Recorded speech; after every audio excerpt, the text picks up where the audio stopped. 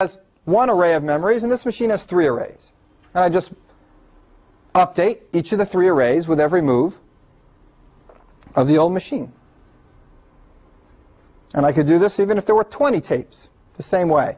Now what happens if the dot gets up to this $, and then this machine tells me I'm supposed to write a symbol? Yeah, I got to shift everything over. Shifting things over in Turing machines is like bread and butter. You got to write a Turing machine to do that. I mean, it's like you're always shifting stuff over. You always need more room. And you don't have any room to do anything because you're in one-dimension land. So it's always moving things over and making room for yourself. Don't get involved too much with those details or think, oh, that makes something harder. It doesn't. You just have to do it a lot. You have to shift a lot. All right, so K-tapes are the same. If I wrote this up formally, it would be a page long with a lot of complex technical details. And I'm pretty sure our book has a formal proof of the K-tape. Does it? For sure, it has this. So you can look this up, and it's not, look, it is not worthwhile ever for me to show you that formal proof in a lecture. But it is worthwhile one-on-one, and it's certainly worthwhile you with the book. It's worthwhile to read these things and see the difference between somebody standing in front of a class and kind of having a discussion until you believe that something's true and really, really checking that it's really true. There's nothing I said today that you should be convinced is completely true just based on my arguments. The only reason you should believe anything is because we're making some convincing dialogue and you trust me. And there's a big difference between that and proof. But at the same time, you got to have a good sense before you prove anything. So, next one, non-determinism. This is a really important one. This is the one that's at the heart of the P equals NP question.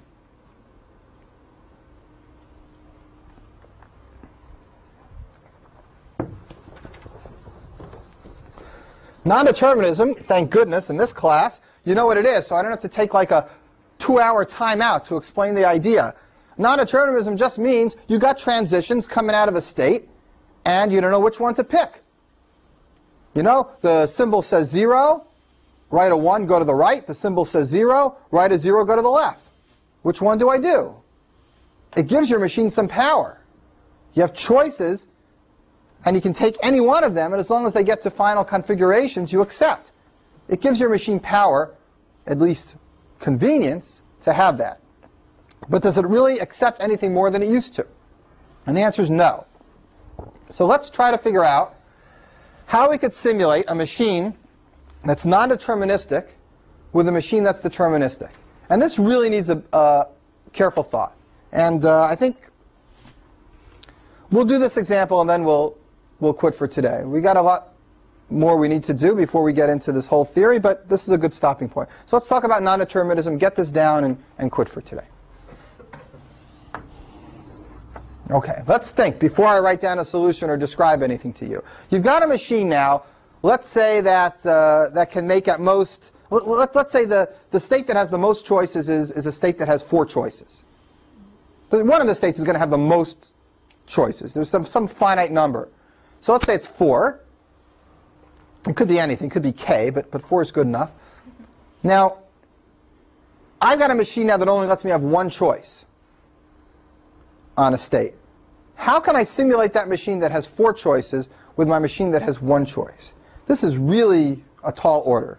Yeah, do you have an idea? Can we copy your input string 4 times and run it in series?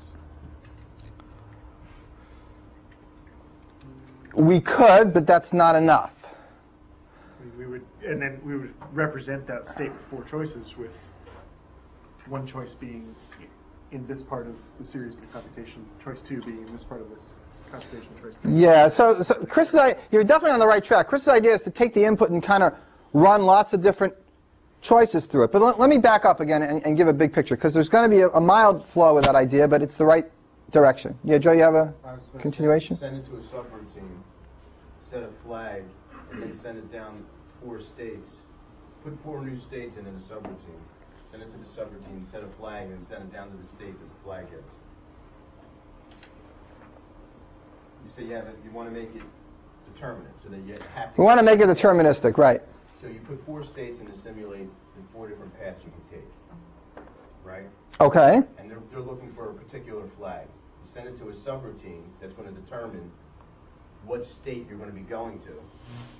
what state is the right state to be heading to. You set a flag, and then you go down those 4 states and the flag. But you don't know the right state you're supposed to be going to. You have to really try them all.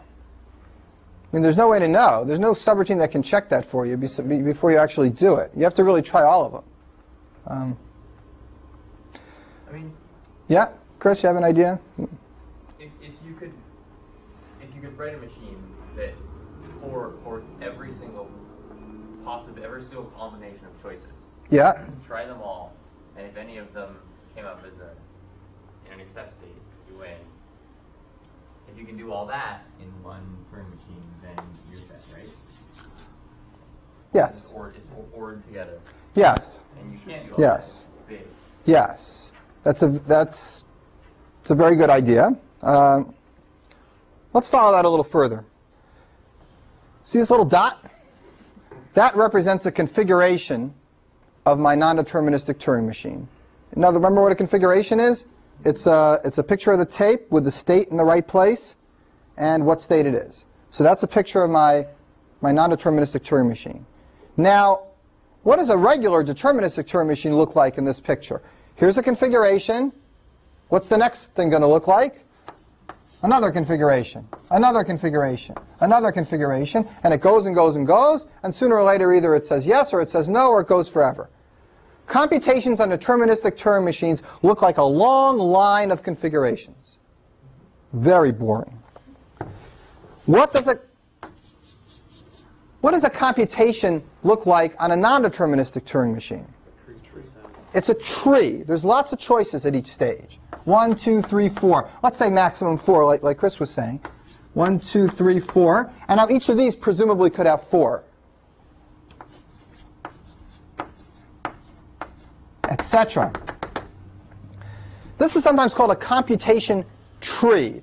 It doesn't represent any particular computation in the non-deterministic machine. It represents all the possible things it could do. Let's turn this non-deterministic machine simulation for a moment into a graph question, because I made this tree now. How would you decide whether this non-deterministic machine accepts something? At the bottom here of this tree,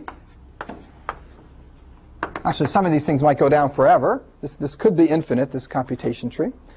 But at the bottom, if you're ever going to accept, there might be some final states, some acceptance states. If there is a path from the start configuration to any state that accepts, then you accept that input string. And the sequence of choices that get you from the start to that acceptance state is the path that you should take in your machine. Because that's what non-determinism means. Like Chris was saying, it's ORs.